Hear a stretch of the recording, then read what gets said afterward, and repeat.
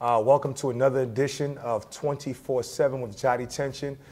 I have the privilege, the honor, the opportunity to interview a great legend. Possibly, honestly, the greatest fighter you have never heard about. I didn't say a good fighter, I said a great fighter. This is the fighter's fighter. This is who the other fighters talk to me about, not of our generation. That's why I said who you have never heard about. Everyone in his generation knows who I'm talking about. But I bring you the opportunity. It's my pleasure again to introduce you to the great master, Harold Scorpion Burrage. It's a pleasure, sir, to have you here with us. Tell us about yourself. Well, first, the intro was so great. I'm wondering if you're talking to the same person.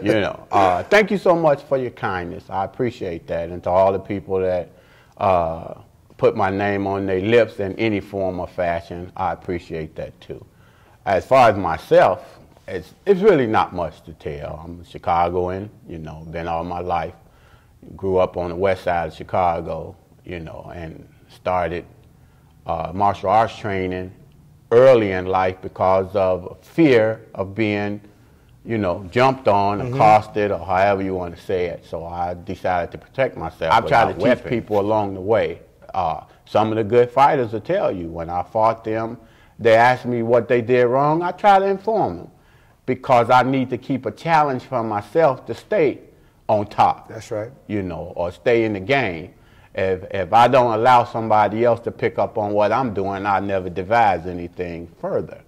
So eventually, good fighters pick up on what you're doing anyway. Yes. They want to know why they get beat. That's right. And if you don't tell them, they'll tape you and find out what it is. They'll still tape you, right? Exactly. So, now with all the cameras, and it's pretty easy to find what people are doing that's beating you or beating somebody else that they can't beat or whatever. So, it's really no secret. If you want to know, you can be told. But when there wasn't a lot of cameras out, I try to tell people. I didn't mind telling them how to beat my students, especially when they got big heads, because I want them in class to devise other things, not just be one-dimensional. I've always considered myself a three-dimensional fighter. I can do almost anything, or at that time, just about anything. Well, and not to interrupt you. Let me just kind of, I feel just, it's my duty to pay homage. I think a lot of us as fighters, or we become champions, that we forget the blueprint that we learned from. And one of my mentors, Richard Plowden, has told me, and let me say this, Richard Plowden is a critic. He doesn't give nobody credit. I mean, Richard, he's all right, Jody. He's decent. So I take his opinion. I really value his opinion. He told me, out of his mouth, Richard Plowden has told me that he learned more from you than any fighter ever. And he said to me, you beat him 18 times. Richard's a scientist. He remembers everything. He said, you beat him 18 times. He said, Jody, and he said it with passion.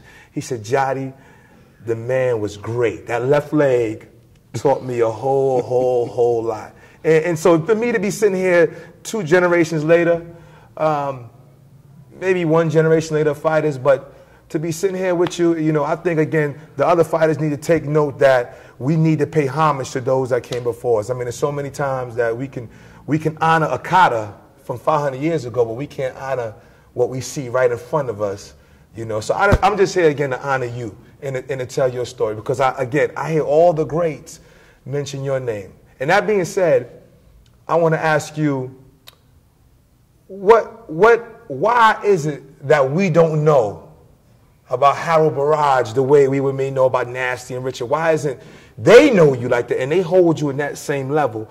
Why wouldn't the public know you like that, in your opinion?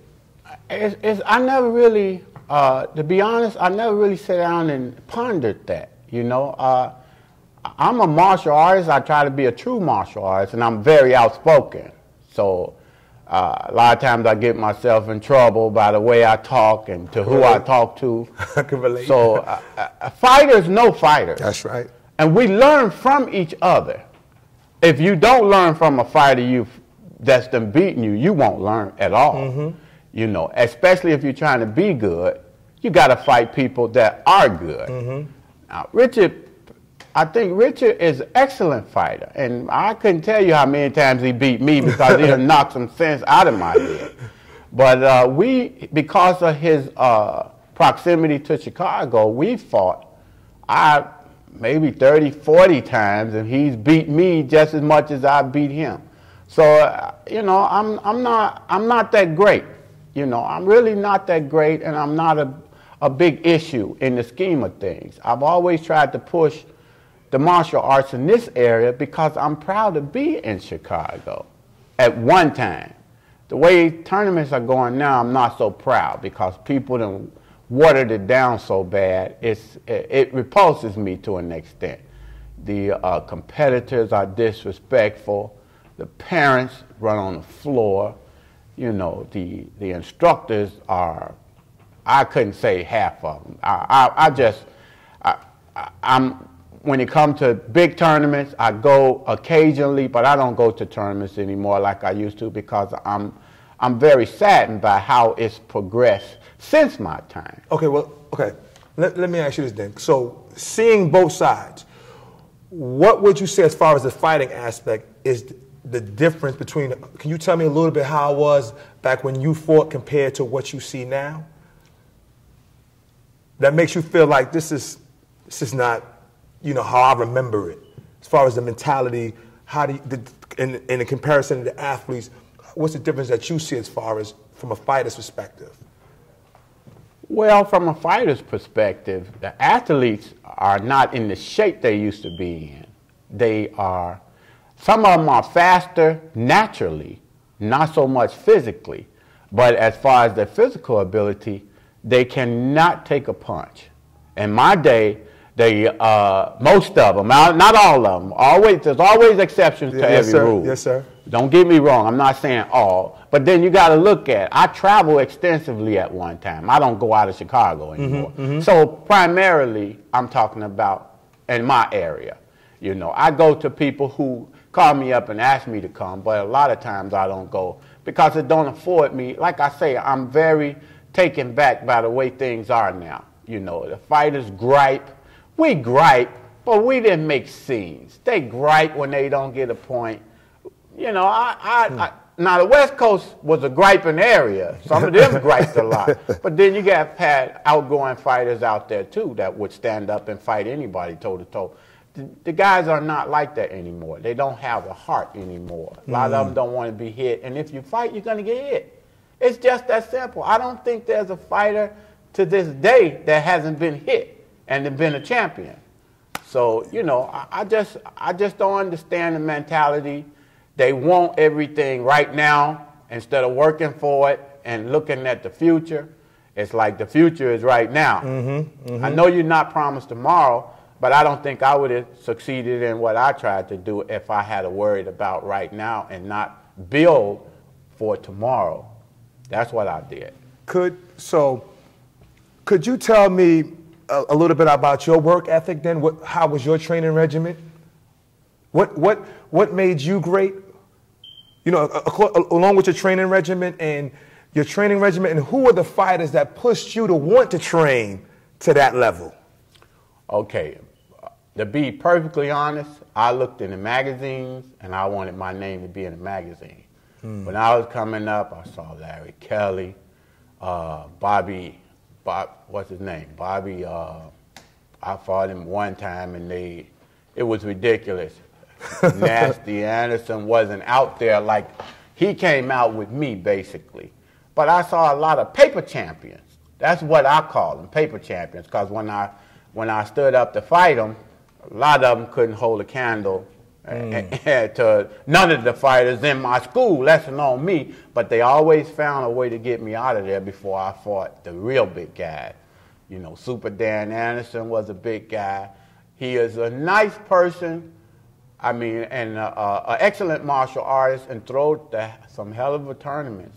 But I never competed against him and I never really saw him in action.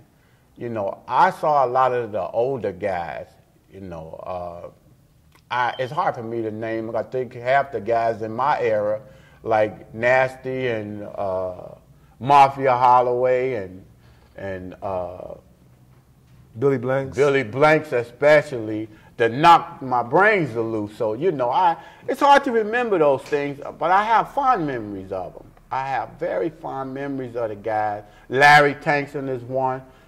These guys pushed me to be good. Mm-hmm. If I had a notion to be in a magazine, they didn't just put you in a magazine for nothing. If I saw you have to earn your way in a magazine. But, when you know this guy or know that guy, a lot of times you get that exposure. Politics in every walk of life right now. So this is another question that I have. This is another question that I have. And just for me, looking back, I wasn't in an era, but I hear about Anthony Price, Nasty Anderson, Mafia Holloway, Billy Blanks, et cetera, et cetera, et cetera. Mm-hmm. Why weren't you on Trends or on? And because they speak of you so highly, I don't think the public understands how highly they speak of him. This guy, I don't want to say underrated, but underrated. Like they speak of you in such an esteem, and like I said, they don't speak about everybody. It's a small group they speak of, and so why is a guy that they speak of highly like this, and you had to be a bad man, why weren't you on that team? Or were you on any sponsor team to help you have the opportunities that these guys had? I had a private sponsor, and he sent me for 1 year, maybe a little longer, he sent me to different terms. And it's very expensive. Yes, it is. When you work yes, sir. on a daily basis, yes, you sir. have to work, then you have to work out, then you have to sacrifice certain things to get certain places. It's not very easily, So, people probably never heard of me like they probably did the other guys because I wasn't afforded the ability to travel extensively. I've done some traveling with the help of a guy that I knew named Lenny Terry. He helped me extensively. And I thank God for him every day. Otherwise, you probably wouldn't have heard of me other than this area at all. I travel because of his kindness and because I was a blessed individual. And I'm still blessed because I'm still here. That's right. That's right. And I thank you for doing the interview. Hey, listen, man, you inspire my mentor. He inspires me. So it still goes back. It still goes back. It's just, I respect you.